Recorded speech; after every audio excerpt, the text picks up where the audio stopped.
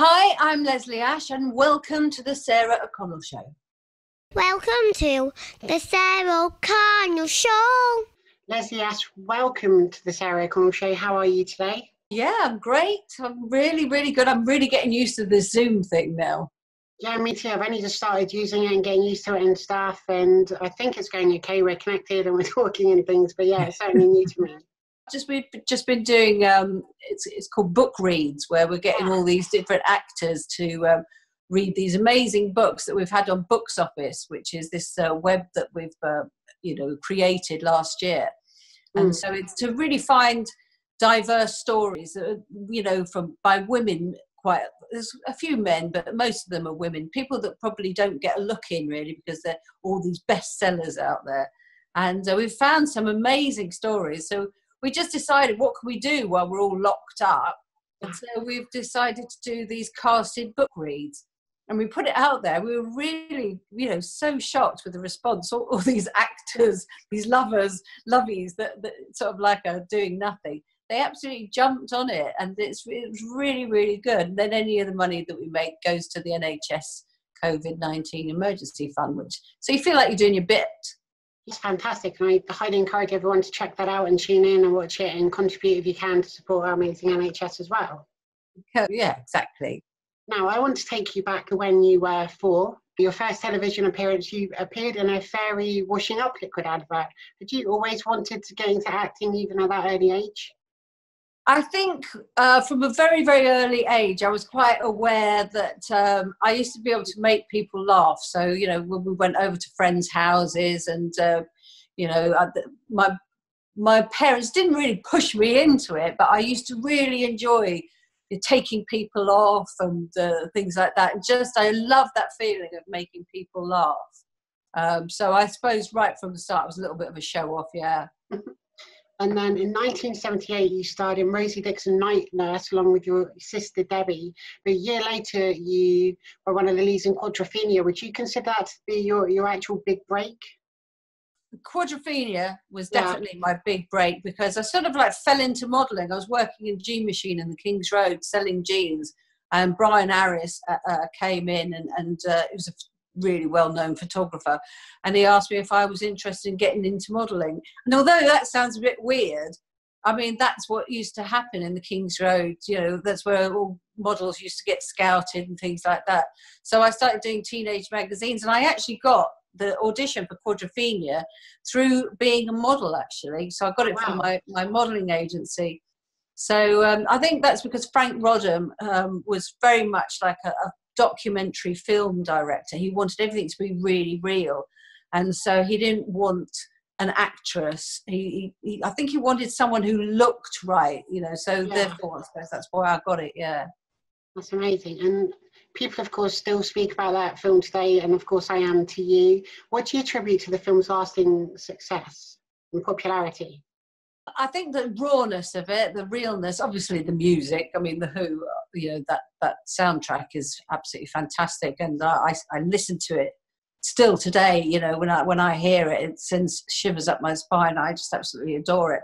So yes, The Who, but I also think because we just celebrated last year 40 years, so we were doing a lot of like these little conventions, and I'd never done any of these before, and it was like a real eye-opener that how many fans there are out there, dedicated fans with the scooters, the clothes, because that's what it was all about. It was about kids that sort of started wearing really well-cut suits and stuff like that, took a real, took care of how they looked and getting ready to go out. It was a real lifestyle, really was an amazing time. Now, in 1983, people may not know this, you were in The Curse of the Pink Panther. Not only were you in the film, you were in an amazing fight scene.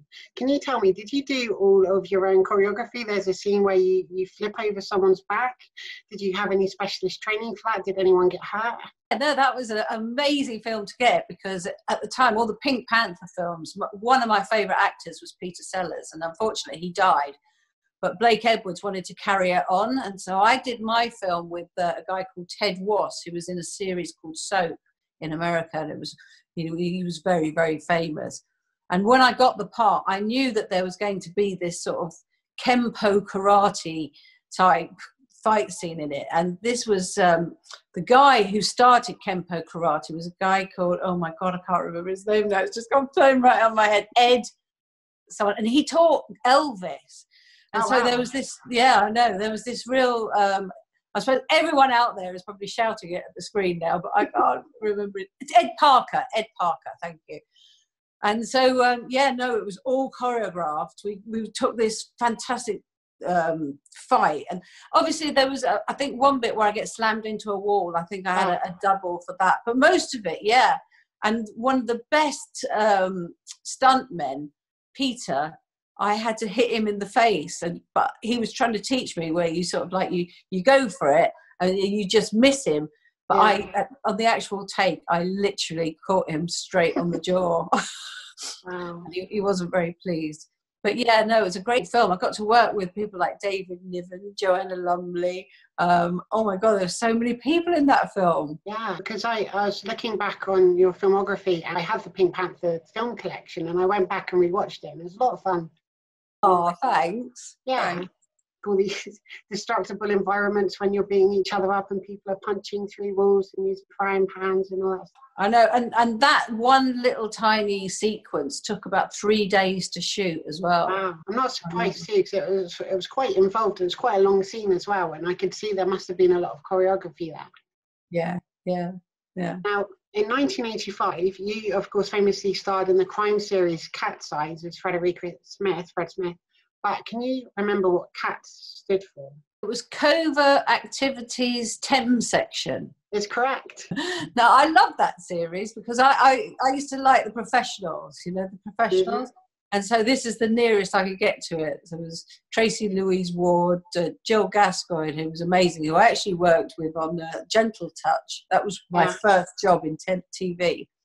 And we just had a ball just running around, driving fast cars, learning how to do handbrake turns. We had guns. We had these amazing hairstyles. And oh my God, it was just so unbelievable, but very enjoyable to do. Absolutely. And it's fun looking back on too, because you're the computer expert in the show, and the computers back then were quite different, and the monitors were this big. I know, I did not know what I was doing then, and I do not know what I do now. 1992, you were, of course, cast in Men Behaving Badly as Deborah. At the time, it was on ITV with Harry Enfield. How did you first get involved in that? Well, it was, so the story goes, and so he's told me, Simon Nye, who actually wrote the book, when he was writing the character Deborah, he actually had me in mind to do it. So when Beryl Virtue read Men Behaving Badly, the book, which I think she read on an aeroplane going to America, and then by the time she got to America, she knew that she wanted to make this program. She thought it was absolutely fantastic. And so I was very lucky. So I was actually seen for the part of Deborah. I had to go for an audition for the part of Deborah, and just luckily got it. So I was told that Harry Enfield was in it, Martin Clunes, and myself, and Caroline Quentin. And so we started doing the sort of first series, which was like a pilot. And it was great, but it was really different. It was different from how it ended up to be. It was more, I mean, Harry, I think, because Harry Enfield is such an amazing character, himself in all his shows. I love his shows. And I think what it felt like, we were sort of like, there was Harry and then us three behind him, sort of like. So he decided he didn't want to do any more, which was fine. Everyone understood and that. I don't think he really enjoyed it much. And then when they brought Neil on, it became about 4 of us. Do you know what I mean?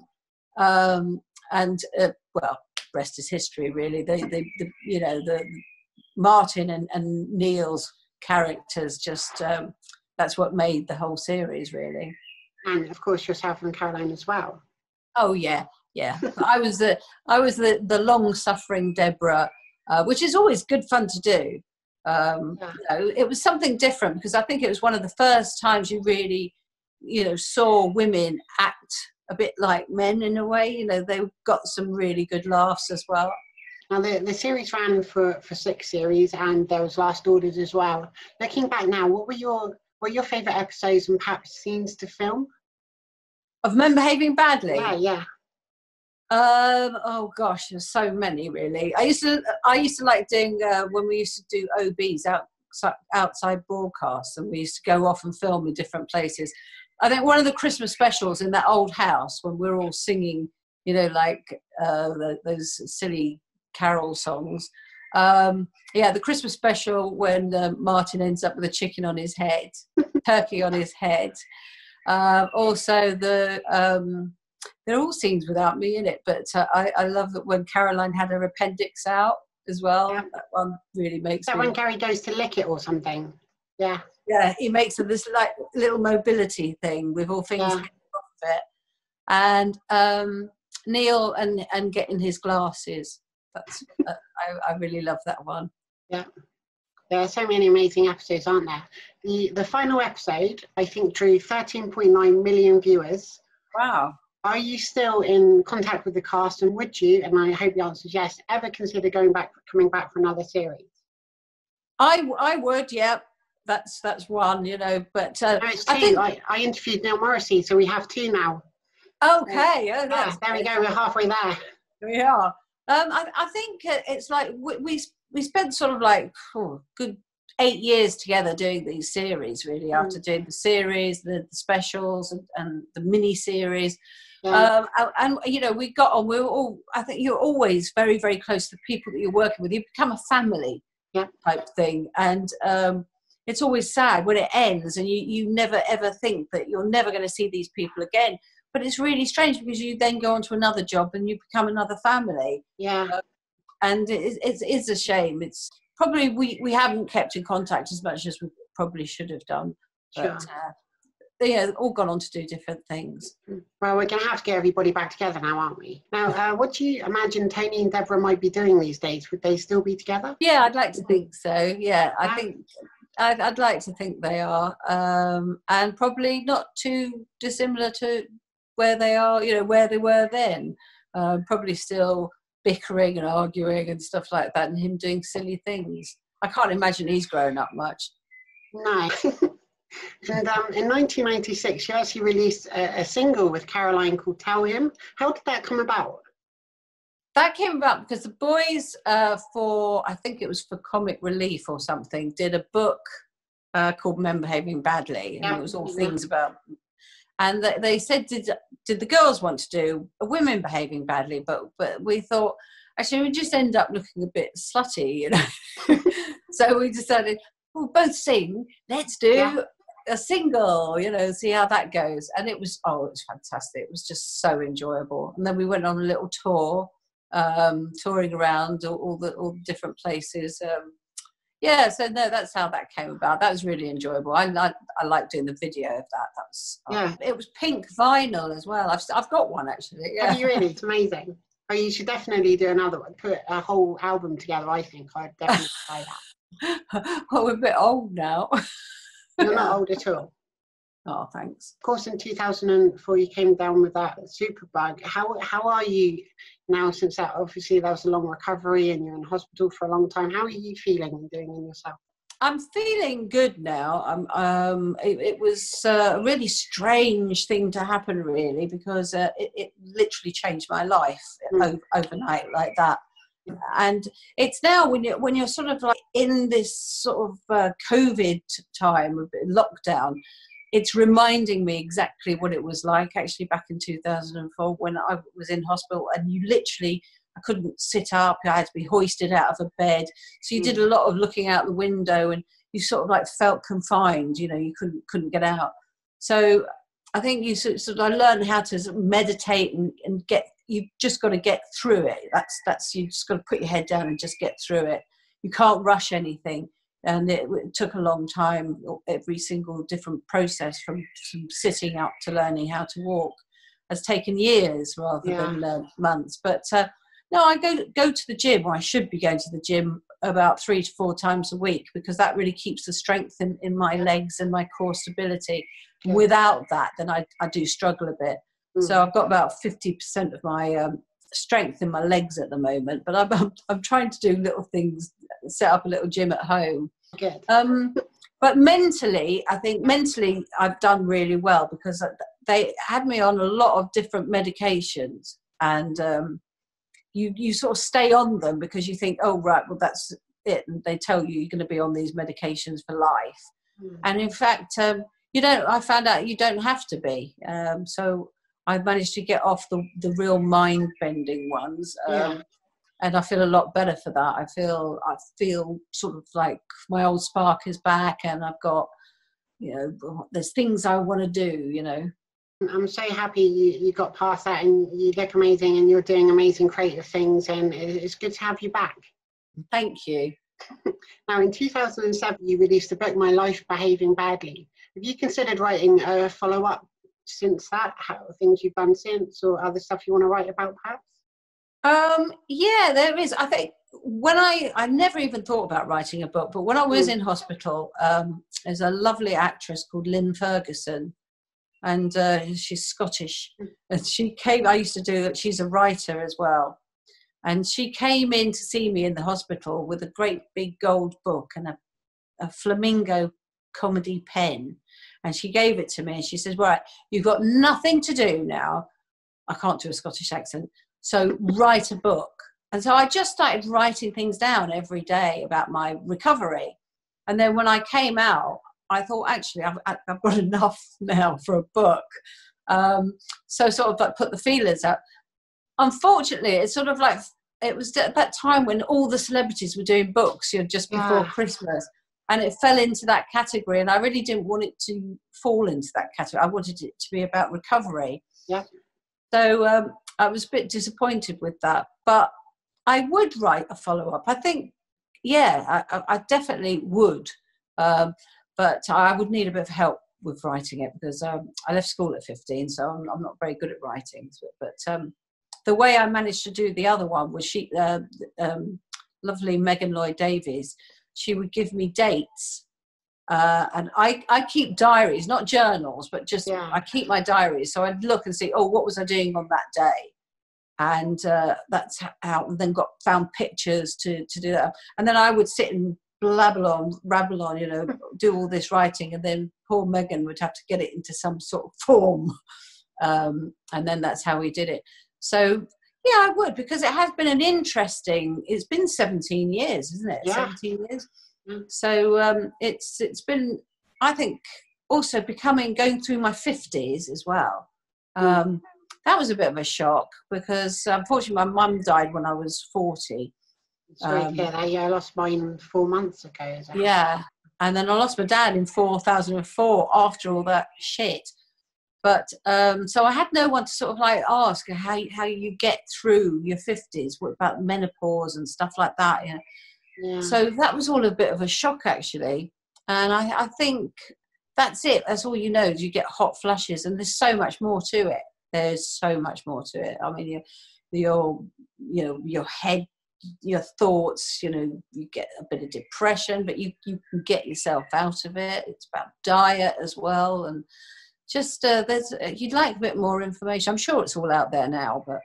Yeah, but a lot of these things people sort of go through on a day-to-day basis and just don't talk about, or they don't feel it's appropriate to post on Facebook or Twitter or wherever it is, and they kind of have suffer in silence or don't know anyone else going through it. And I think you're right. If there was a book or a resource or something that people could just go, okay, this is normal, it's okay.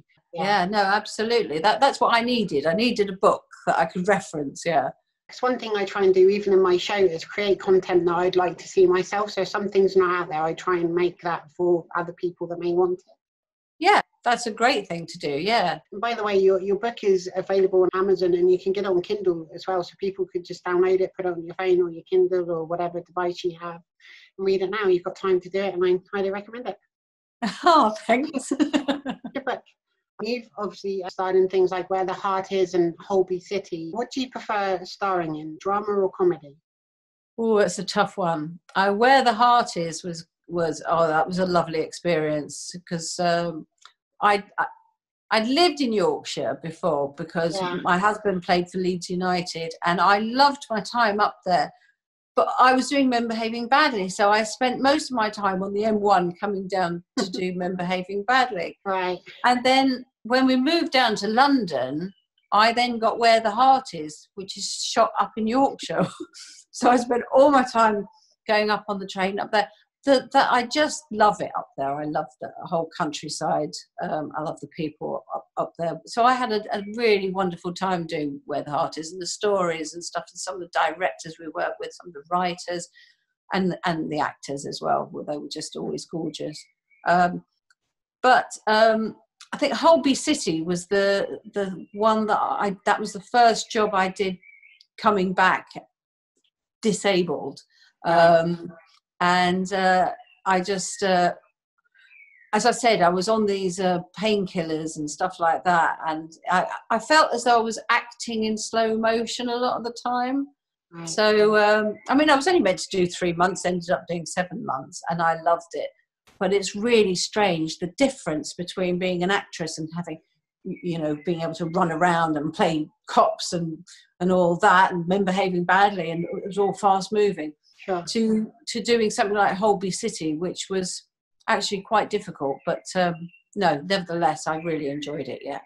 Yeah, because I didn't actually watch the show before, and then I heard you were going to be in it, so I tuned in, which was good. What kind of shows do you watch at the moment? What things are you enjoying, and is there anything you'd love to be in? Debs, have you seen that? Yeah. I can binge, and I do that a lot actually. I love sitting there and just enjoying a really nice series. Oh, there's quite a lot out there that I've been really enjoying. I do like a bit of Belgravia. And of course Killing Eve. But my favourite character, and spoiler alert, my favourite character, he ended up dying in the first episode. So necessary. They killed Kenny. Yeah, that was my favourite character, so. It's most unnecessary when they do that, isn't it? But then they do say that the expression is kill your darlings, isn't it? So the most popular or the most loved characters are the ones that are normally in the most risk. Yeah. Kind of programs. Massive problem. Yeah. There's lots out there, and thank God there is actually. Otherwise, I think I'd be going crazy. And thank God I've got a dog that I can go out and walk. Yeah. Just binge watch TV. Put a little bit of weight on though, I must admit. That's just because I'm scoffing.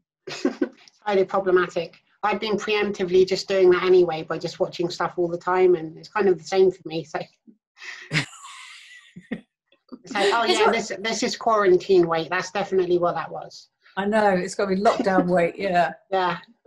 I blame it on the gym not being open. That's it. That is it. That is the problem. I actually got a gym membership once, and I bought an entire year's membership thinking that would encourage me to go, but it turns out it didn't. I just felt good having the membership. It's like, yeah, I've got a gym membership, so yeah, everything I can here. No, that's bad. That's bad. Oh well. Now, in 2014, you're on Celebrity MasterChef. Do you still enjoy cooking? What are your favourite dishes? I love love doing roast dinners. I mean, you might see them on my Instagram page. I'm always doing roast dinners. I really wanted my kids to be able to, I've got 2 boys, and I really wanted them to learn how to cook, and they are really good, and they tell me off because they always stick to the recipe. Yeah. I always deviate, and it's always a bit of a mistake. But I like roast dinners. I like, nice pasta dishes and stir fries and stuff like that. That's what I like to cook. MasterChef, I really enjoyed doing that. Yeah. And, I was a bit of a panicker because you have to practice all these dishes. So my poor kids, I remember them having venison for about 5 days. But no, that's such a good show to do. In fact, Frank Rodham, that was his concept, the director of Quadrophenia. Oh, wow. Actually, that was his idea, MasterChef. I didn't know that. Came full circle. Yeah, absolutely. Because it's even when practicing at home though, it doesn't compare, I imagine, to the pressure of not only just being filmed, but having these professional chefs and having a deadline and perhaps cooking things for people in a restaurant or something like that. Yeah. It's a whole different thing, isn't it? Yeah, it is. I did that. I actually got as far as where I had to cook things and take them into the room. Do you remember? Yeah. That's when I went out. Yeah. That's the last thing I did. Bloody Wayne sleep. Terrible. I'd probably burn the salad and everything. It was good, really good fun. Yeah. Now you have also launched Books Office with Elaine Sturgis. Can you tell me all about it? Books Office is a website that Elaine Sturgis came up with. I worked with Elaine. She wrote this hilariously funny comedy book. Well, no, it's not just comedy. It's a comedy drama book called Gin and It.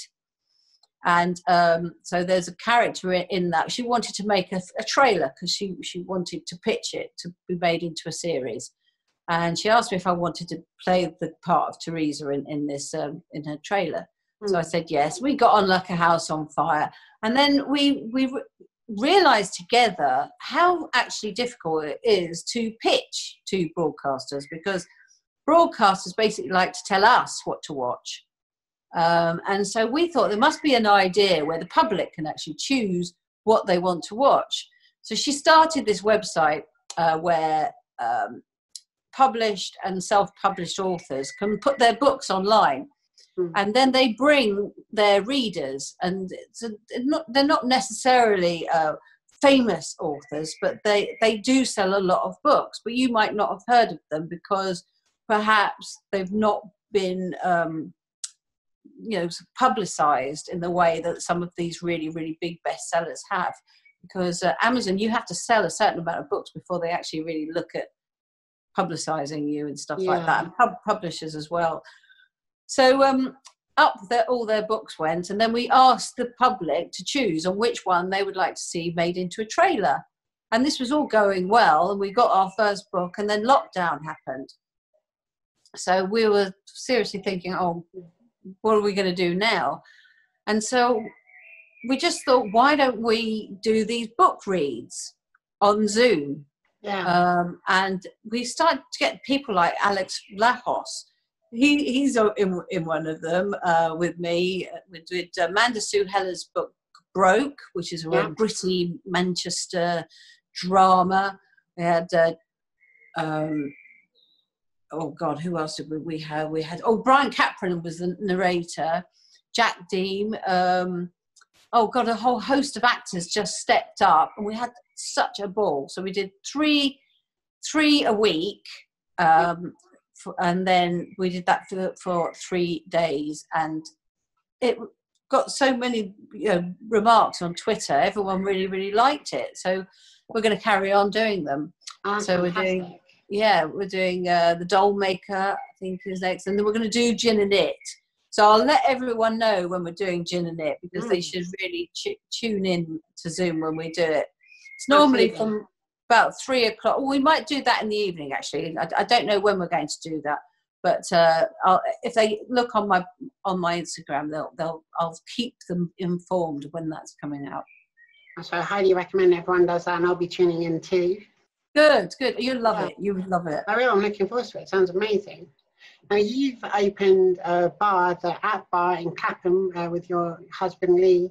First of all, where did you get the idea from? And also, is it right that it was actually one time your mum and dad's painting and decorating shop?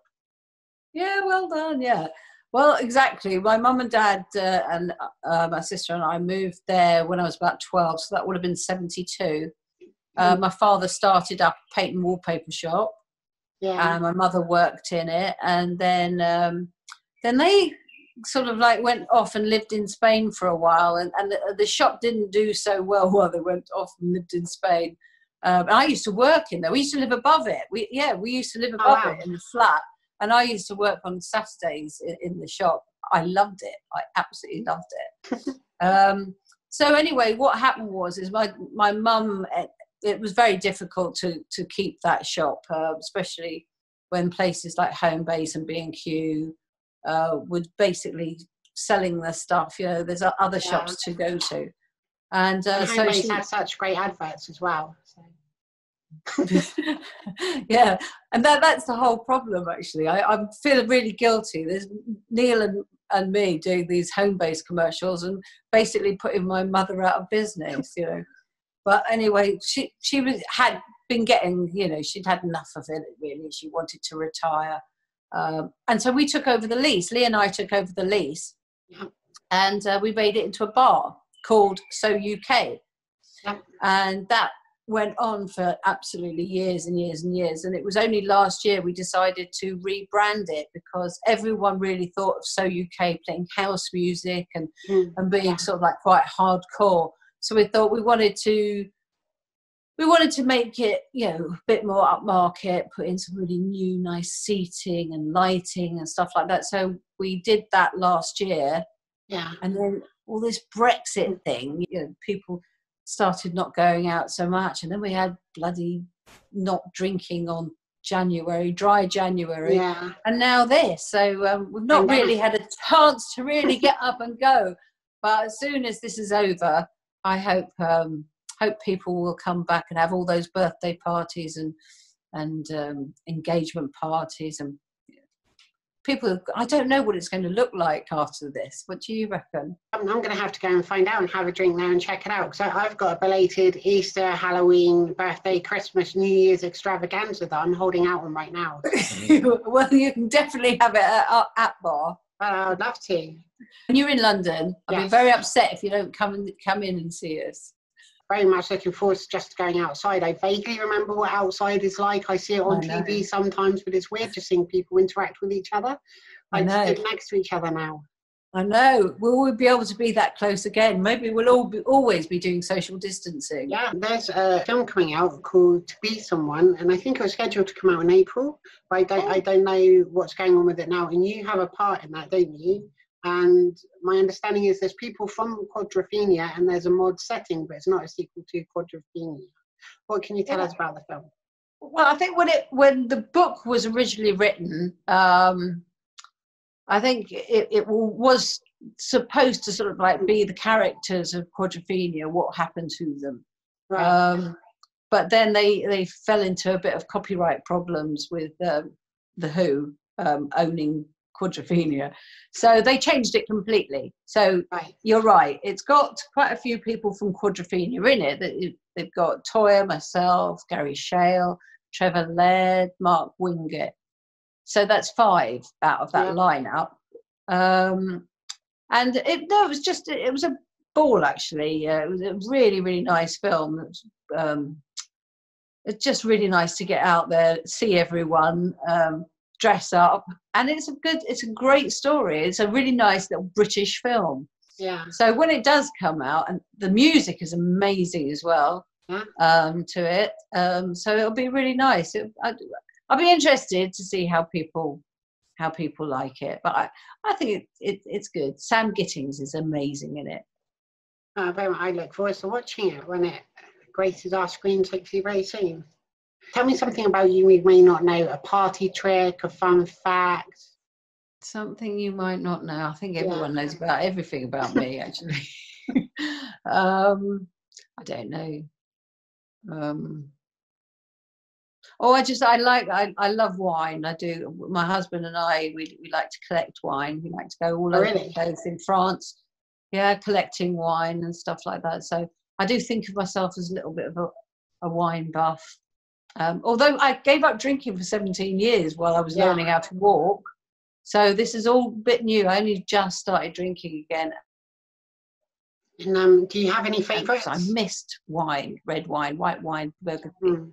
Yeah, I like white Burgundy, and I really like Spanish, Italian wines, Rioja. That's it. That's what people might not know about me.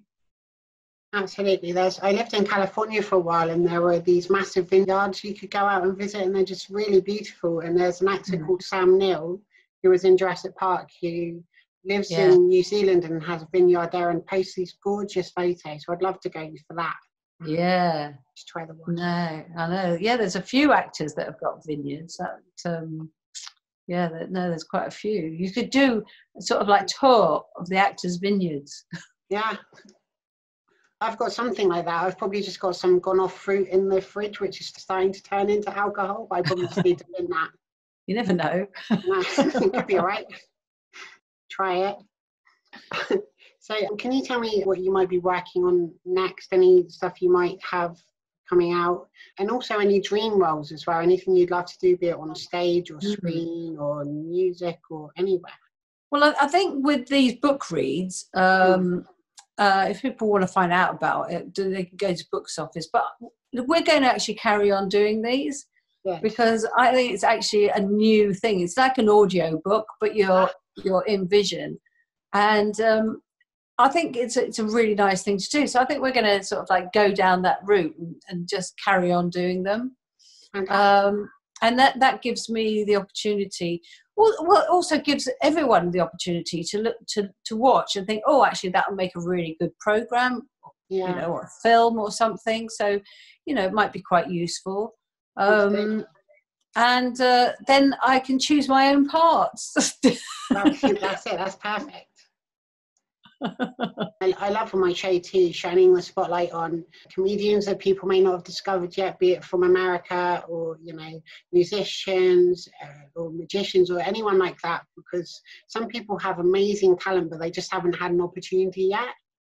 Well, that's it. That's what this is really good for. Honestly, I mean, we did our first reading, as I said, it finished on Friday, and the audience, we invited them to come and meet the cast afterwards. Oh, wow. And they were all from Pittsburgh. It was really weird.